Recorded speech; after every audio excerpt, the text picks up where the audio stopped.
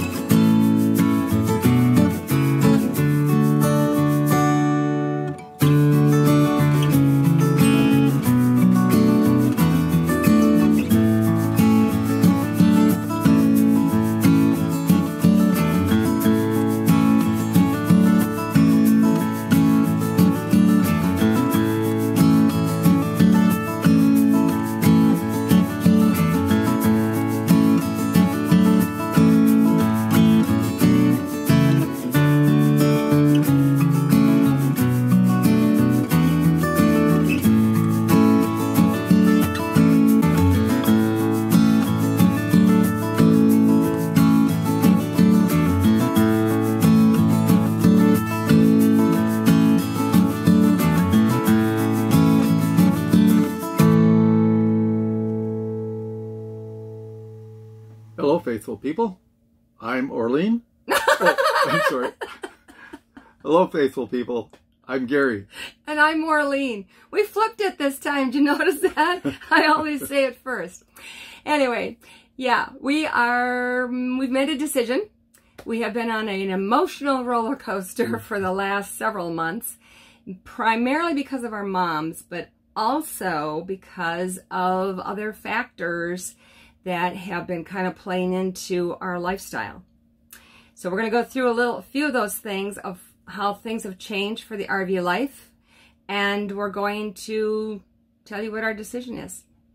We spent a big chunk of our summer and fall kind of in a triangle. We were going up to Rochester, Minnesota to my mom's. And then we'd go south to Montello to my mom's.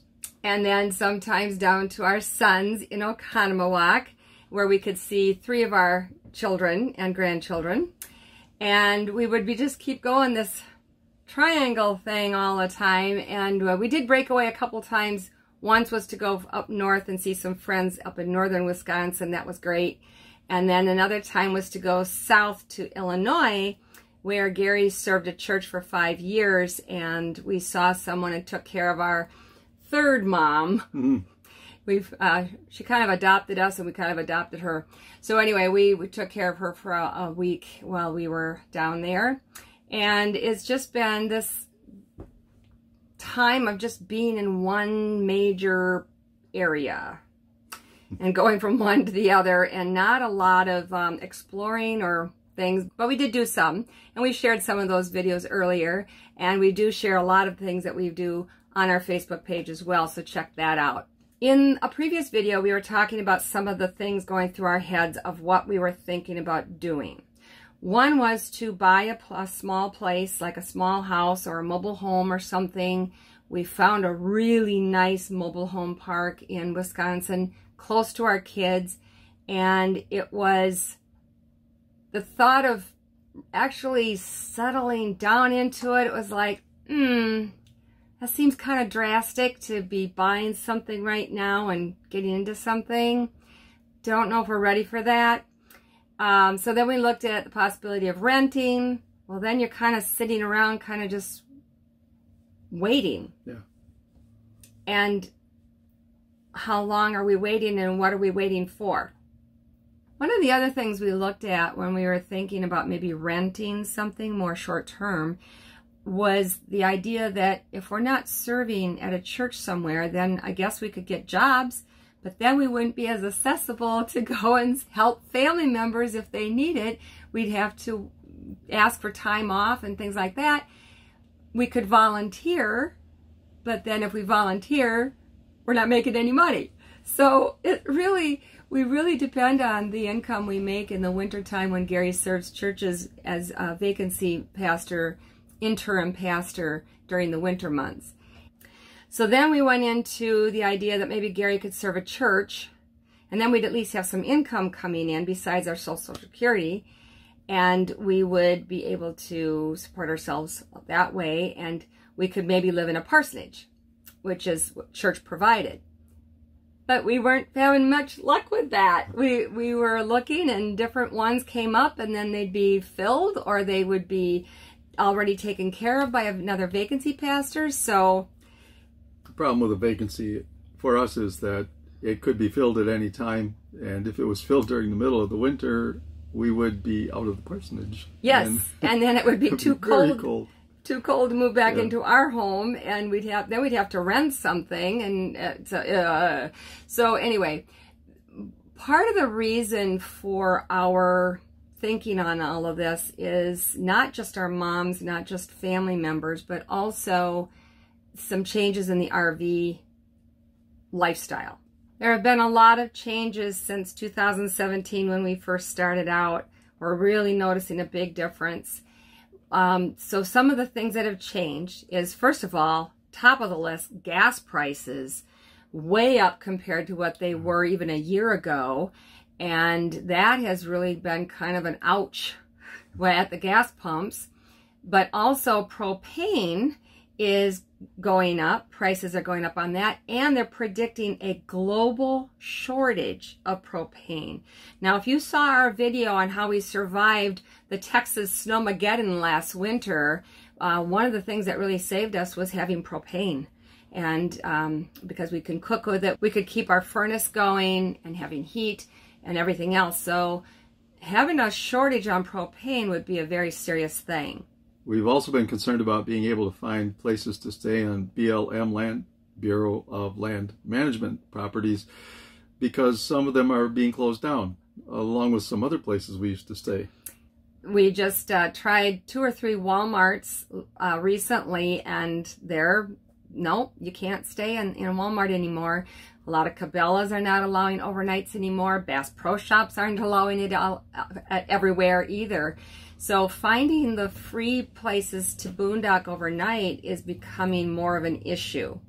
And a huge reason for that simply is abuse. It isn't the Walmarts and the stores that are necessarily clamping down on no overnights as much as the cities they're in. And the reason for that is because people abused their privileges of being able to stay there. It was a very nice gesture for these stores to allow us to stay overnight, but a lot of people decided to camp out there and set up their grills and just leave all kinds of rubbish around when they'd pack up and go. Yep, including BLM lands. They really abused those too, and that's why they're closing some of those. Free public land, but people have really abused them. So please, please, please clean up after yourselves and leave no trace that you were ever there. And if you come across a lot of junk or whatever, pick it up after somebody else at least, so that we can not have any more things taken away from us.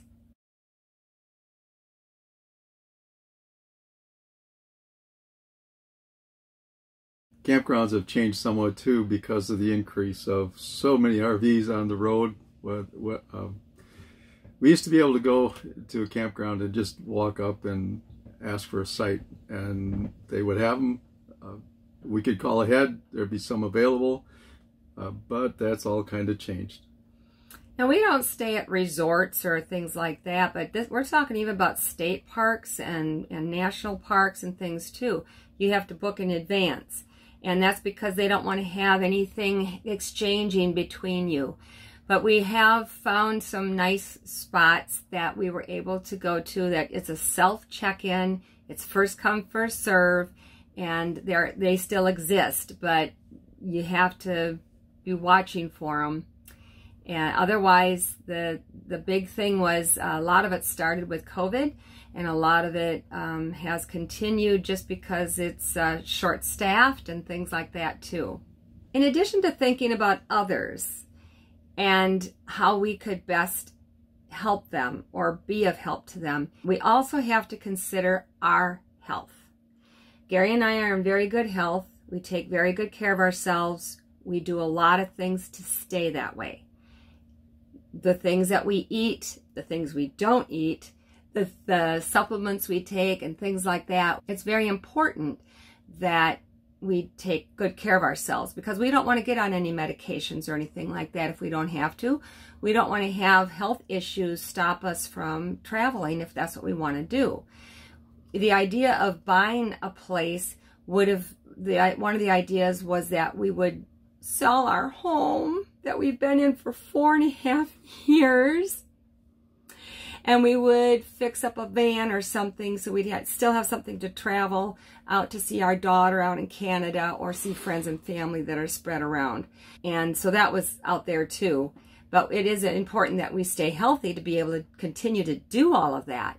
Part of our therapy of staying healthy and having a less stressful life or a healthier lifestyle is the fact that we really crave a change of scenery. When we are in one place like the Triangle that we're in almost every summer, when we go back, it's hard because we really crave seeing something different and new, and we love traveling. In addition to the change of scenery, one of the things that's very therapeutic for us, and we've discovered we really, really need, is the sun in the winter. We've lived most of our lives in Wisconsin. It can get very cloudy and gloomy and long days and weeks sometimes with no sunshine. And we really, really appreciate that part of our traveling south, is that we do get more sun. And it's usually a little warmer too. Yeah, that too. And this winter they are predicting some pretty cold weather in the Midwest, and we just didn't want to be up there for that. People have said, well, can't you stay in your RV in the winter time in Wisconsin? No, we don't have a 4-season RV, and most really aren't built to be in that kind of cold for that length of time. It raises all kinds of problems with how you're going to keep everything from freezing, and where you're going to get your water, and where you're going to dump the necessary tanks, and yeah.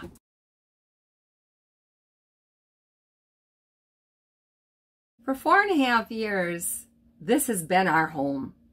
And some people just don't get it. They don't understand. They feel sorry for us. They don't understand why we would want to live in this RV. We live in 180 square feet. We don't have any slide outs. It's 26 feet long. It's a fifth wheel. We have everything we need. We have a bedroom. We have a bathroom. We have a shower. We have a kitchen. We have a living room. We have everything we need and more. And having this as our home has been a lot of memories that we've collected in here over the time. The people we've met, the places we've been, the things we've seen that we wouldn't have otherwise. We have been very blessed through all of the traveling that we've done. Have we done enough? You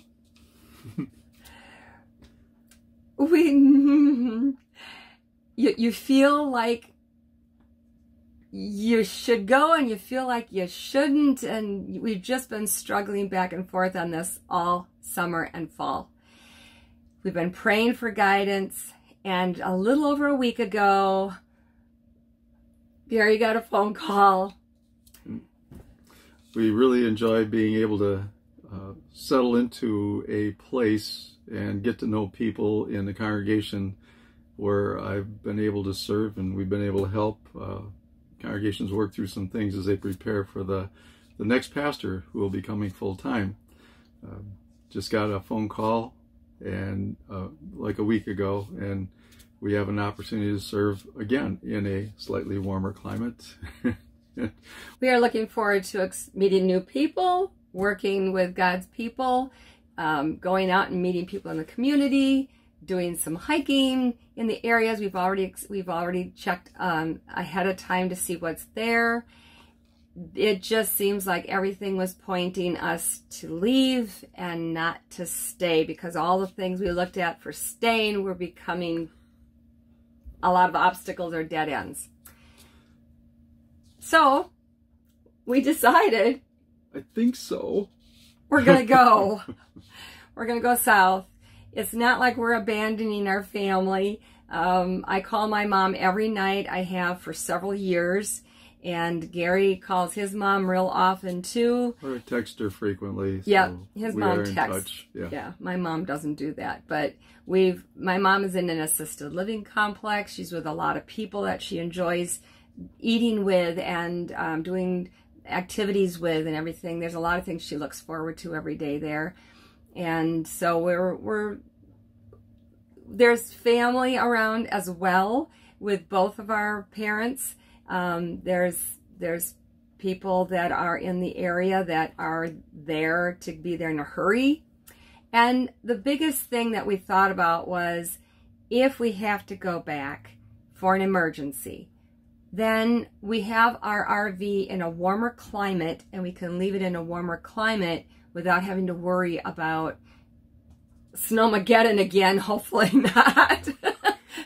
That was a once in a 100-year storm, so hopefully it's not going to return this year.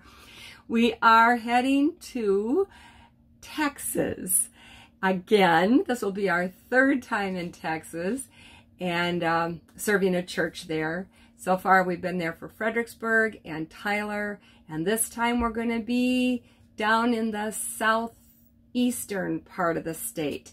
So we will tell you more details as things start to come to us for information. We're still gathering information. The district president that called Gary knows that we want to stay in our home, and so we'll probably be staying in an RV park again, which was really a lot of fun. Last year we met a lot of wonderful people, and we're still close to all of them, and so that's kind of where we're looking at right now. We also want to say how much our YouTube channel and our Facebook page have expanded our friendship base with all of you. You know, there's a lot of people that we've met through the YouTube channel and the Facebook page that we would not have met otherwise, and we've become friends. We have even met up with some of them along the way and got to meet them in person, and it's just been really neat to have all of you along on our journey. I think one of the biggest things that we really gave some thought to was, our health is good now, and we can travel now, but nobody's promised tomorrow. And we don't know what another year will be. Maybe in a year or so, we'll have to go off the road. We'll have to settle down somewhere. And it'll become very obvious to us when that time comes. Right?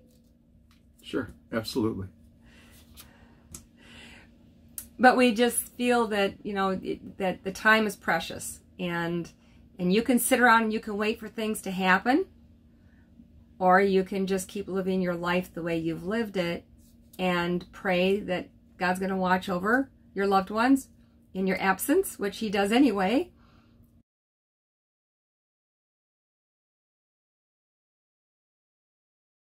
We'll be sharing more information with you about our new location. In the meantime, we've already started our trek south.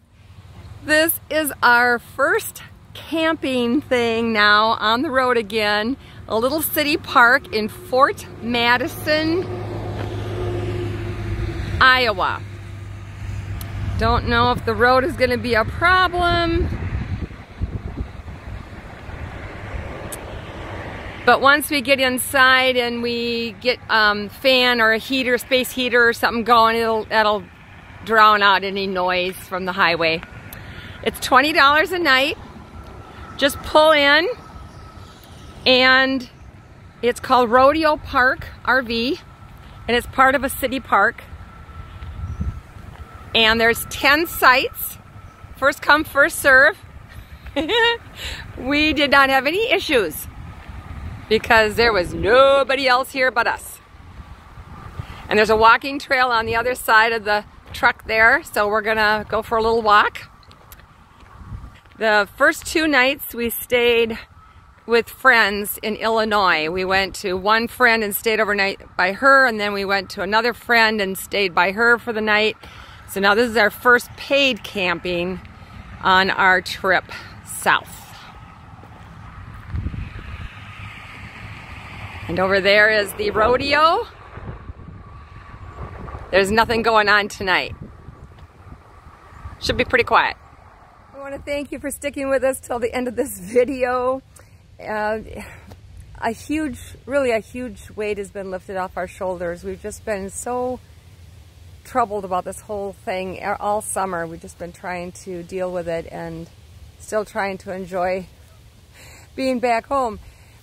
So now you just have to subscribe if you haven't yet, so that you can follow along on our journey and see what's coming up, the new places that we'll be going to. And then after you subscribe, there's a little bell. It's going to pop up. Ring the bell. You'll be notified every time new videos come up. Check out our Facebook page, Roads of Faith, for more features. And until next time, God bless.